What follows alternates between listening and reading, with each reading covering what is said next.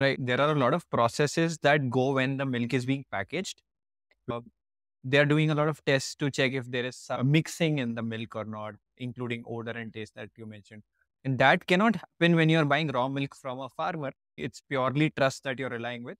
And that's the challenge that you're facing, right? So in that case, is this being tested when they are processing this? So let's say if there is a cow, I've heard that many cows are given steroids to give more milk or for other reasons as well. But then there are cows who are sick, like you mentioned, and are given injections for those diseases or ailments that they might have. And that is most likely to pass on to milk. But when this milk ends up in the processing center versus this milk is coming to my household, what's the difference? Is that being checked there in the processing centers? There are standards which should be applied and which should be tested, but it is not possible to test them on day-to-day basis.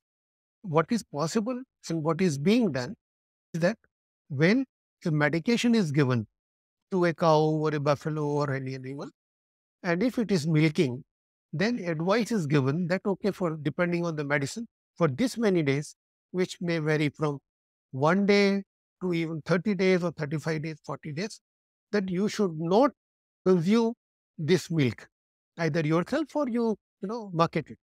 And those animals which are being treated, usually in the farm, are kept separately and the milk is not collected. Hmm? Ethically But speaking, that's how it's ethic, supposed to be done. Yeah. correct. But how Yeah. much is the compliance? Either in the raw milk or in Hmm. the pasteurized milk or the processed Hmm. milk, nobody is testing. But Okay. is in the processed milk scenario, because there is a possibility of milk pooling. Say, for example, 20,000 cows' milk is there and two were being given. Hmm. So then that will be diluted with the healthy milk of this many cows. So the concentration would further go down. Compared to Okay. if these two Hmm. animals and somebody was taking the raw milk, Yeah.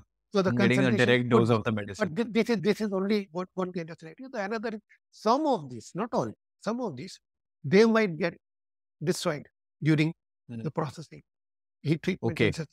So So if I want to ask you to pick one of these, what would your pick be? Would you pick the fresh milk or raw milk from a farmer very near to my house? Or would you want to go for a packaged milk? What would your choice be in this case? packaged milk.